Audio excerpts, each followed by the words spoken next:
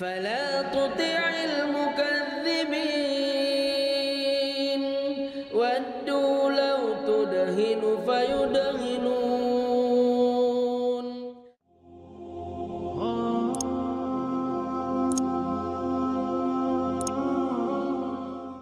Once again, Allah subhanahu wa ta'ala reminds us that you can never really repay your parents. They have done much more than you can ever do unto them. And our Prophet sallallahu alaihi wasallam, of course the hadith goes on and on. This is the month of Ramadan, this is the time for all good deeds. So this is also the time to be good to our parents. Our Prophet sallallahu alaihi wasallam reminded us that Al-walidu awsatu abwabil jannah, that the father is and the mother, walid here means father and mother, the parent is the middle or the largest door to Jannah. Al-walidu awsatu abwabil jannah. This means the easiest way to enter Jannah is to give khidmah to the parents. The easiest way to enter Jannah is to help one's parents. And our Prophet sallallahu alaihi wasallam said,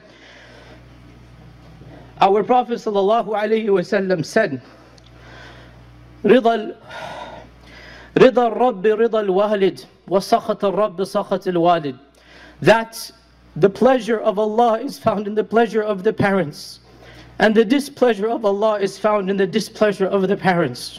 So whoever wants Allah subhanahu wa ta'ala to be pleased with him should please his parents. Whoever wants Allah subhanahu wa ta'ala to be pleased with him should be pleasing to his parents. And whoever is worried about the punishment of Allah should be worried about the anger of his parents. In that famous hadith in Musnad Imam Ahmad and also in the Sunan of Abi Dawood, where a Sahabi came from Yemen and he said, Ya Rasulullah, ji'tuka min Yemen. O Messenger of Allah, I have come to you from Yemen so that I can give you bay'ah, I can become a Sahabi, I can do jihad behind you. And I have left my parents, وَهُمْ يَبْكِيَانِ, and they're crying because they want me. I left up my parents and I came to you. And our Prophet ﷺ said, if you want the pleasure of Allah, فَارْجِعْ إِلَيْهِمَا, go back to them, وَأَضْحِكْهُمَا, and go make them laugh as you have made them cry. Go make them laugh as you have made them cry. This is what our Prophet ﷺ said. You think you want Jannah, you've come to me and you've left your parents crying? How can you get Jannah in this manner? He came to be a Sahabi. He came to do jihad behind the Messenger of Allah, but he left his parents crying. And the Prophet ﷺ said, you think you will enter Jannah in this manner? Irji' ilayhima, go back to them.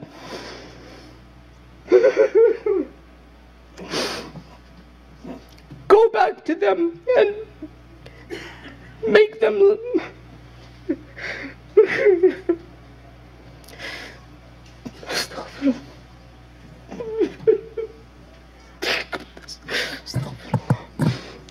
go back to them and make them laugh as you have made them cry.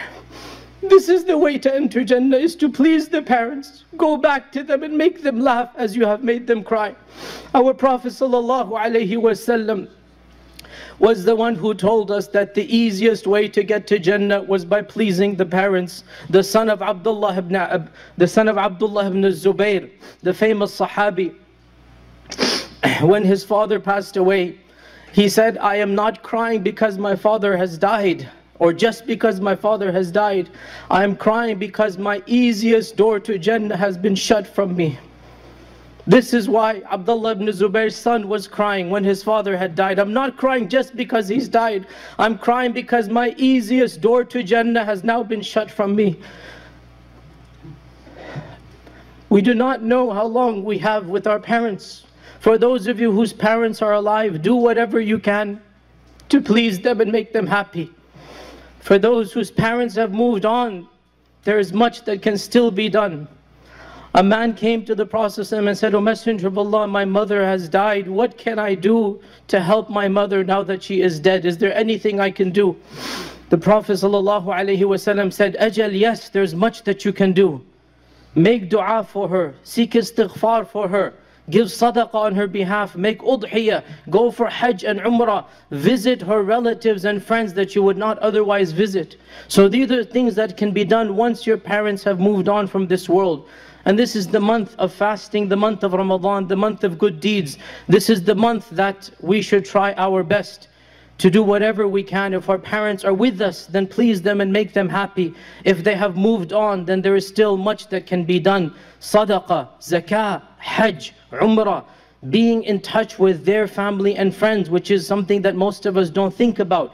Realize that as you grow older, your greatest regret will always be the bad memories that you have left with your mother and father. You will never be able to take back a harsh word. You will never be able to take back a bad memory. Any time you caused your mother or father distress, it will cause you much grief as long as you live. It is easy to get angry as a young man or woman, but the regret and the memories that remain will be painful for you. So my dear brothers and sisters, remember what Allah has told you in the Quran. Don't say uff to them. Don't speak harshly to them, and keep on being kind and generous. وَقُلْ لَهُمَا قَوْلًا كَرِيمًا. You want to earn the pleasure of Allah, you have in front of you two doors, your mother and your father. Please them, and you will enter Jannah, insha'Allah ta'ala. Wassalamu alaikum wa rahmatullahi wa barakatuh. ولا تطع كل حلاف مهين هماز مشاء بنميم